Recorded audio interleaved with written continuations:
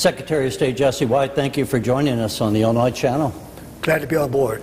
Wonderful to be with you again. It's been a long time, and we love you, appreciate you giving us the time to visit with you. And we really don't want to talk so much about current public policy, but let's want to visit with you. As long as you have been around, and that's been a long time in public office, first elected to the state legislature in 1974. You've been elected 6 times now, Secretary of State. You have a long history, but I think a lot of people around the state still may not know some of your interesting backgrounds and what you did before you got into government. So let's start back. That, as I understand, you were not from Chicago originally. You're actually from Alton, Illinois. Yes, I was born in Alton, Illinois, and at age 7 moved to Chicago, and I've been living there ever since. And I'm told that when you were in Alton, you remember sometimes what the Mississippi River coming up and flooding, and sometimes that would cause some problems for you. Sure. I lived in an area called Dogtown, and whenever it would rain, we'd have to swim. Was it kind of a low? It's at the bottom.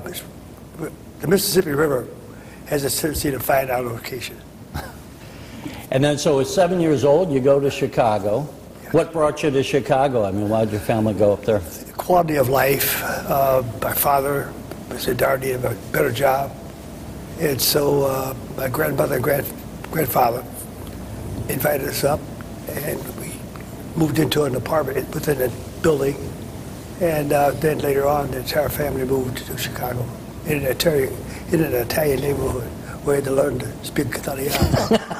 Did you actually learn to speak it? A little bit, yeah. That's quite a cultural difference, I think, going from Alton to Chicago. Do you remember your first impressions when you saw Chicago and just the size of it? I was fascinated by the size of the buildings.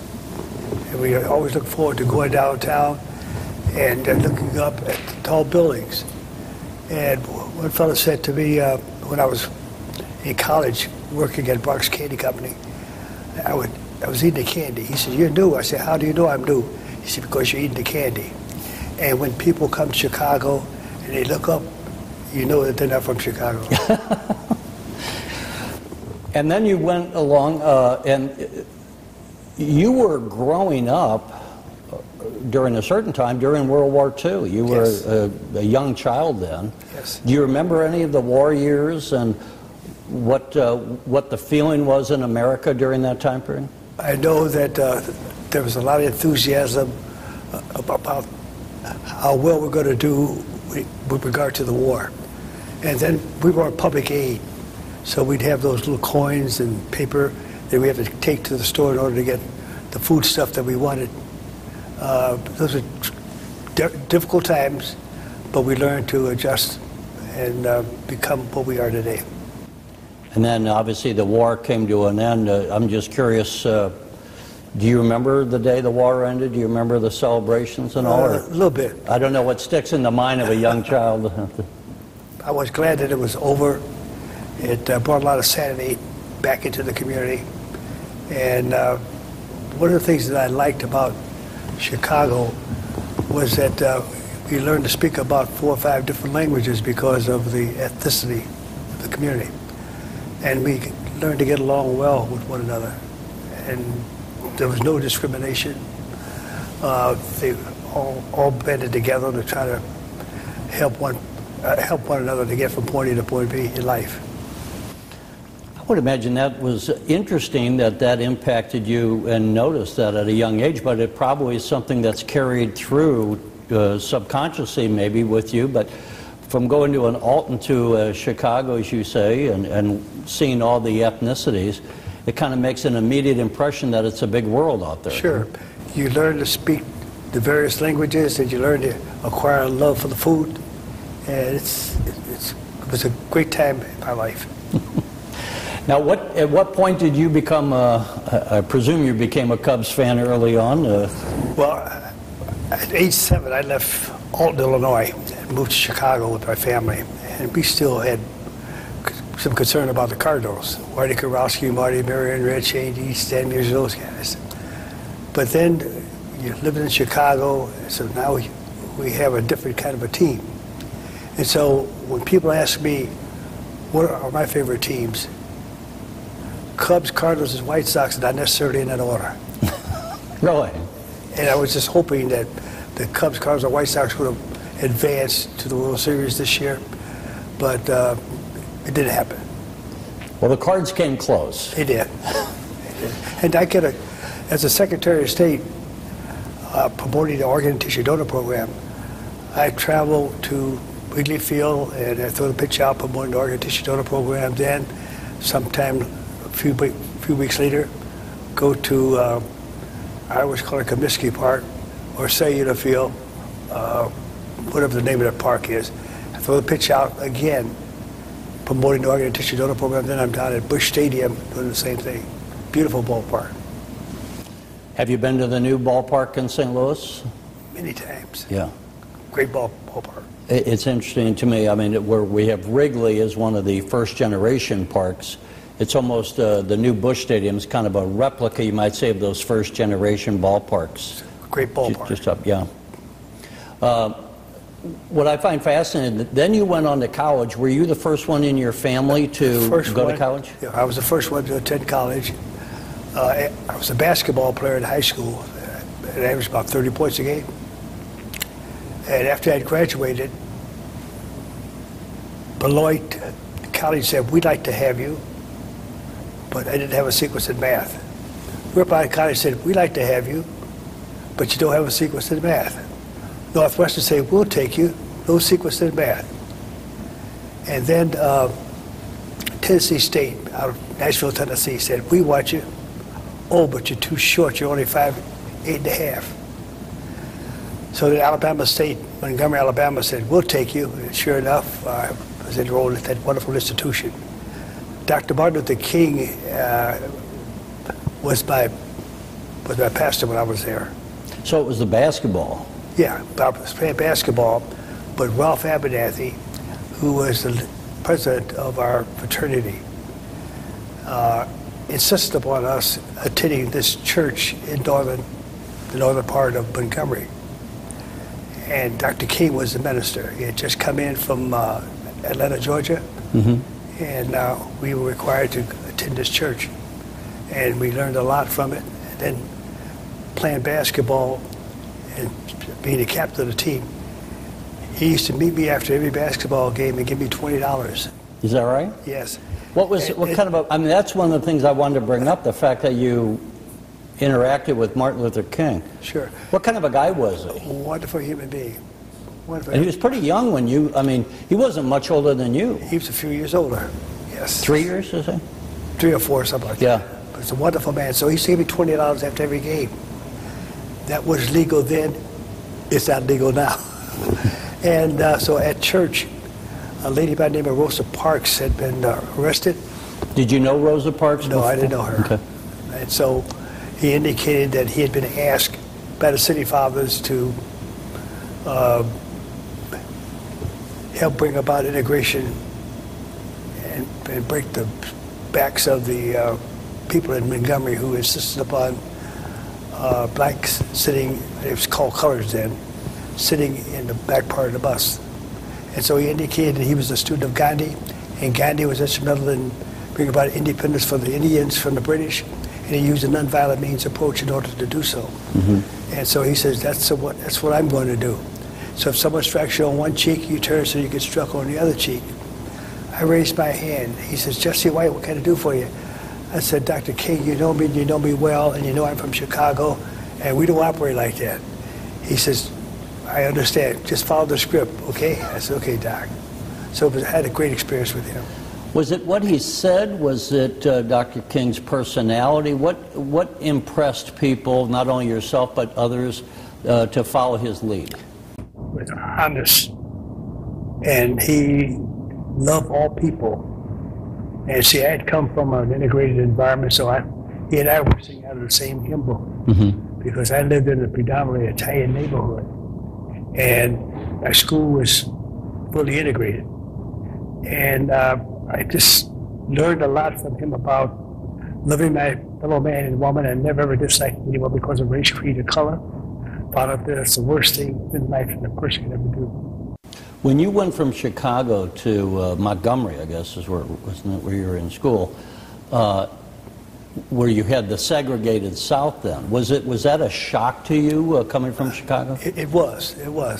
I was given a full scholarship. I was required to play baseball, basketball, and I taught gymnastics. And when I got on the bus, I was relegated to going to the rear of the bus because they had a sign up with the arrow pointing, it said colored, and that was to the rear, whites to the front. I had never experienced that before. And so I was sat in the wrong part of the bus one day. Matter of fact, the first day down there. And the people in the back of the bus, who were African Americans, they kept beckoning to me to come back beyond the line, the sign. And I ignored them. And so the bus driver looked at me and he said, "Can't you read?" I said, "Yes, I can. What can I do for you?" He said, "You're sitting in the wrong part of the bus." I said, "Bus driver, your responsibility is to drive the bus and collect fares. I gave you my money." And he says, "You have to sit behind that sign." I said, "I'm not going to sit behind it. I'm going to sit right here." So when I got off the bus downtown, I was inundated with some of the people who were riding on the bus, and they reminded me that down south, if you violated their code of conduct or the rules, you could very easily get locked up, and in some cases get beaten. Well, on my way back down to the campus, I got to the rear of the bus. Did you meet Rosa Parks? I have never met Rosa Parks. I've seen her many times, but never met her. But Dr. King, I probably have seen him 100 times. When he became more famous, well, he became famous, I guess, right after the bus strike, and became increasingly so, certainly in leading up to the March on Washington of '63. Did you ever have opportunities to speak with him again? I've went into him periodically, especially at the basketball games.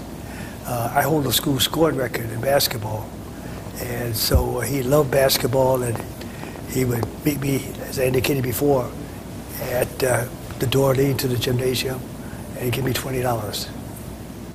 Jumping ahead then, in '68, the spring of '68, he was assassinated. Do you remember that day, and how did you react to that? I was teaching school, and one of the students, they used to go home for lunch. And he came back and he says, "Mr. White, Dr. King's been shot." I said, "What?" He says, "Dr. King has been shot." And then he later said, I asked the question, "Is he dead?" He said, "I think so." So then I had a radio and I turned it on in the classroom, and there was not a dry eye there. Yeah. '68 was not the best of our years all the way through. Let's go back about 10 years prior to that or so. There was a period of time then when you joined the military. Were you drafted or did you enlist? I was drafted. What happened was I had come home from college after having graduated, went out to Wrigley Field to try for the Cubs. And as it turned out, there were about 250 of us trying out. They only took 5, and I was one of the 5. And I was supposed to return to Mesa, Arizona, or go out to Mesa, Arizona in '57. And as it turned out, 4 days before it was time for me to leave, I was drafted into the Army. So instead of going to spring training, going to basic training at Fort Leonard Wood, Missouri. And while I was there, I decided I wanted to learn how to jump out of airplanes. So I got transferred after basic training to Fort Campbell, Kentucky. And then at Fort Campbell, I learned how to jump out of a perfect good airplane. And then I stayed on there for the rest of the 2 years. And then it was time for me to get discharged. And when I was discharged, I came home, put my uniform in the closet, got my ball bat and glove, and flew off to Mesa, Arizona to be with the Cubs. And as it turned out, they sent me to Carlsbad, New Mexico, because they wanted me to work myself up through the Cubs system so I could eventually play ball for the Cubs. And as it turned out, I did quite well. I batted, I think, .352 or something like that. And each year I would go up. So I played AAA and AA primarily. Interesting to think that you might have had a career, and right, actually the color barrier in baseball had already been broken at that point. Yeah, but there were still a few people who did not read the script. What was your position? Center field. How are you at batting? I left with a 293 batting average. Well, that's pretty good. Yeah, and I was extremely fast, so I used to steal a lot of bases. And one person asked Randy Hundley, who was the hardest man for you to throw out from first to second? Lou Brock? He says, no, Jesse White. So that was quite a compliment. Did you know Lou Brock or any of the other players? Yeah, I knew. Lou and I were part of the Cub system, and then later on, the Cubs traded Lou Brock for Ernie Broglio. Right, 64. He had a bad arm, and Lou was a good product. Well, people forget Ernie Broglio won 20 games the year before in '63, so it didn't seem lopsided, but I remember Lou Brock, who I think had also been in, I think he was a Marine, if I remember. But I don't think he went to, no? I don't think he went to. Okay, well, anyway, 64, and then the Cardinals won the series in '64, which was one of the great years for St. Louis and Cardinal fans. So you, as you entered your teaching and you go forward, and we're going to advance a little bit, but how did those experiences, let's say, of the military and being in the 101st Airborne, and how did that have any kind of an impact that was lasting, you think, in forming your character or the way you approach life? It helped me with my character, but it caused me to lose out a lot because I was not able to fulfill my dream to play professional baseball. I played professional baseball, but played with the Cubs. I played AA and AAA primarily. Yeah. But I learned a lot about my fellow man and woman. I learned to live in peace and harmony with my fellow man and woman. I learned a lot about others. Excuse me. I learned a lot about other ethnic groups. I learned about 5 different languages. I learned to eat their food, learn their dance, and learn about their culture. When you do that, it makes for a good relationship. You grew up in the 40s and 50s. You taught school or were an administrator for about 33 years prior to your public career. And then you started at some point the Tumblers, which still operate today. Yeah. Let's combine some of those. How do the kids, you still deal with kids, and maybe we might say troubled youth some, but yes. How are the kids of today different than the kids when you were growing up, if they are different? And to what extent, what are you trying to achieve? It's, I think, probably more character building, speaking of that, than just learning how to tumble. Well, I teach my young people to love their fellow man and woman and never ever dislike anyone because of race, creed, and color. I teach them to be a gentleman first or a lady first, and the rest is debatable. And also teach them about being on time. Teach them about skills that are going to help them to live a long and productive life and be productive. And so I started what it was called the Jesse White Tumbling team. Right now we had over 18,000 young people. We have 300 young people in training, 275 that make up 8 units. We've traveled all over the world: Zagreb, Croatia, Belize, Israel, China, Tokyo, Japan, Hong Kong, Honolulu, Hawaii, the list goes on and on. And it's an eye-opening experience with them, because when they come back from like Tokyo or Beijing or Honolulu, Hawaii, they come back and they say, hey, I had a wonderful time. I was in Beijing, or I was in Honolulu, Hawaii. And they have money in their pocket because we pay them whenever we go out. It depends upon the particular event. Mm-hmm. And they could say, I was in Tokyo, Japan, I was at Hong Kong, and I had a wonderful time, and I did this and I did that. And it's an eye-opening experience. And I was going to say as envy on the part of the person they're talking to. Kind of like we talked about with you, going from Alton to Chicago. You say it's a big city, big world out there, and for them, I think to get out of, for all of us, I think to get out of the neighborhood we grow up in and be exposed to more kind of opens your eyes. Sure. See, you could brag about where you've been and then talk about how much money you made in the process. I've looked at some of the videos online that people can go to YouTube and see the Jesse White Tumblers. I've had the opportunity to see in person once when I was at the Museum of Science and Industry. It was jaw-dropping how high these kids go. And how did they not break their ankles when they come down? Well, we teach them well. I was a gymnast as a kid. I taught gymnastics in college, taught for the Board of Education, Park District YMCA. And I was asked to put on a gym show.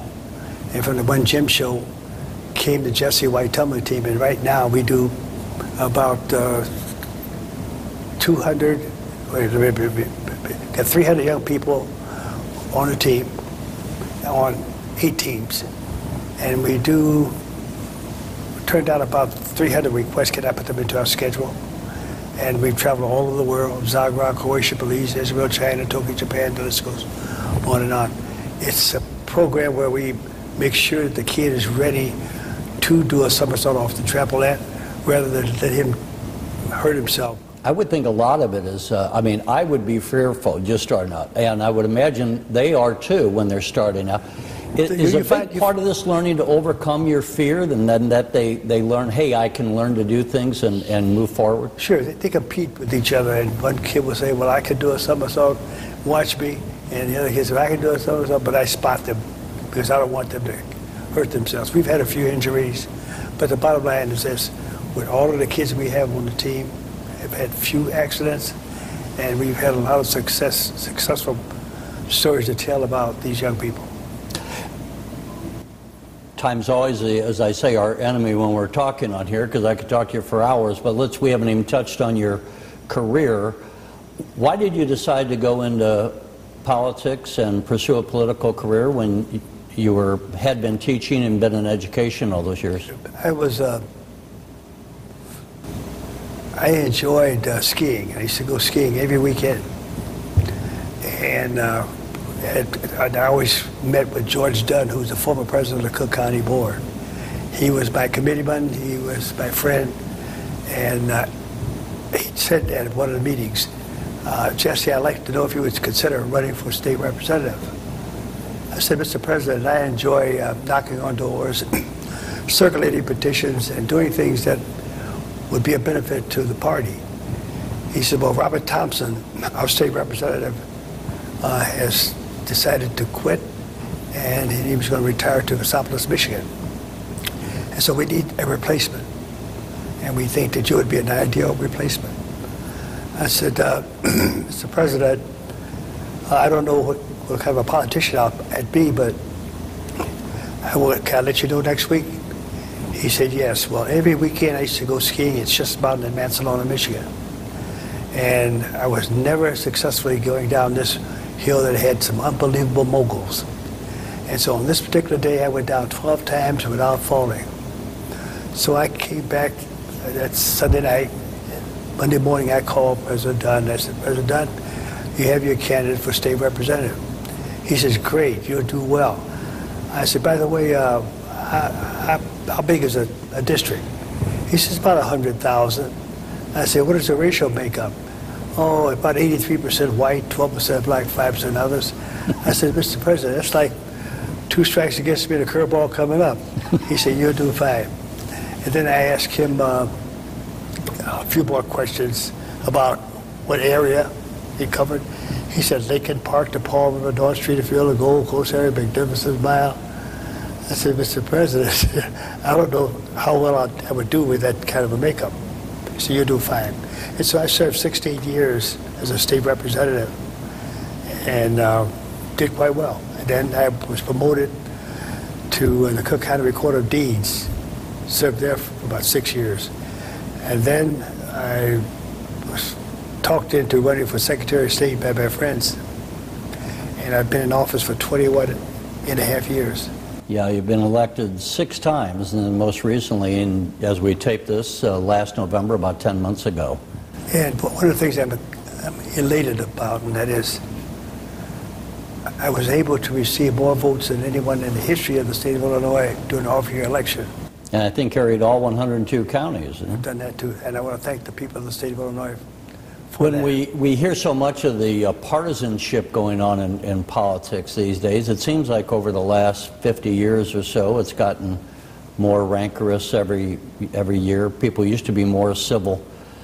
You're noted as still being just such a gentleman, and people from both sides of the aisle have nothing bad to say about Jesse White. What's your secret? Well, when I see people on the street or in various locations, they said, "You're the only Democrat I've ever voted for." And they say it on a regular basis, and I'm honored by that. And how about in your own dealings? You got to have some differences on policy issues for here and there, I guess. I'm about service to the people. And if you want some service from me, I'm not going to ask you, are you a Democrat or a Republican, or did you vote for a Democrat or did you vote for a Republican? I think that you will win that person over by the delivery of service to them. When you have served since you were elected to the Illinois House back in '74, 45 years ago, let's just talk briefly before we have to wrap. Who are some of the outstanding characters? Let's say, Jim Thompson, Jim Edgar, some of the governors you've worked with. Who are the people that stand out? George Ryan is one that stands out.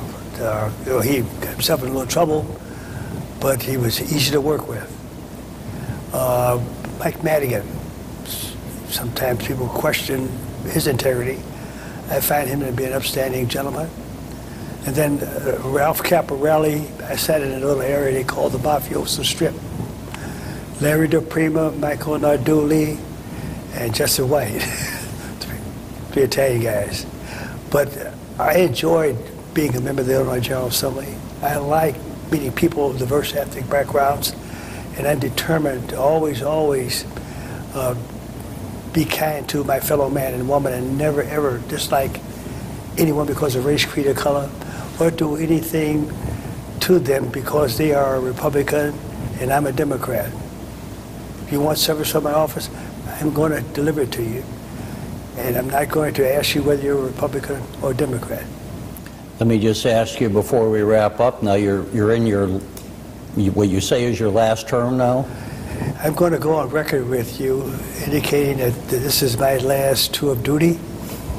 Last November, I said the same thing, but I was drafted, and I will not respond to a draft in the future.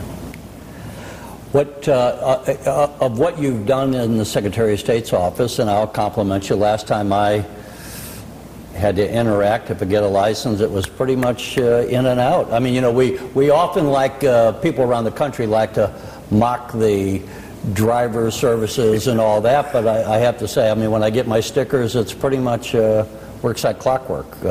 What are you most proud of some of the things you've done as Secretary of State? First of all, I don't want a person to come to one of my facilities bringing a duffel bag, a lunch pail, and doing.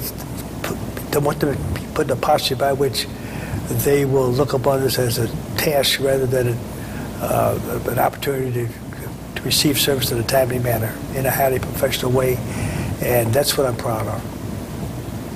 Mr. Secretary, we could talk to you longer, but we know you got to go, and congratulations on your long tenure and service to the people, and we appreciate you taking the time to speak with us. Well, I want to thank the people of the state of Illinois for looking kindly upon me and putting their trust in my ability to discharge the services to them that they richly need and deserve. Thank you again. Thank you. Thanks for watching, and if you haven't already, please consider subscribing to our channel. And while you're at it, please leave us a comment. Thank you for watching.